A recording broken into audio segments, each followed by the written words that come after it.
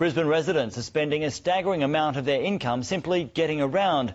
The River City has some of the highest transport costs in the country, prompting calls for the state government to help ease the burden.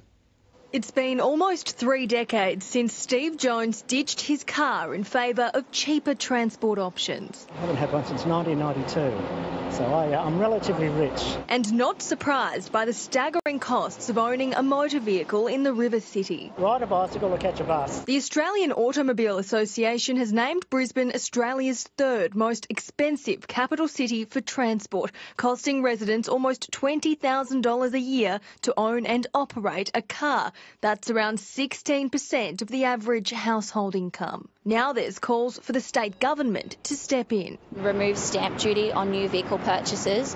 We also need them to freeze registration costs because these have been growing in recent years, higher than inflation. We've actually brought the costs down. They were extremely high. And while many believe public transport is more affordable, it's still far from cheap. I think the fares are reasonable, but the zoning is wrong. It should be able to go anywhere within Brisbane metropolitan area for a single fare, say $2.30 or $2.50. For students and lower income earners, it could be a bit lower. While Brisbane's transport network might be expensive, it could soon be a little more predictable, with the state government hopeful of introducing digital signs on buses, trains, bus shelters and major roadways, providing real-time updates on delays and timetable changes.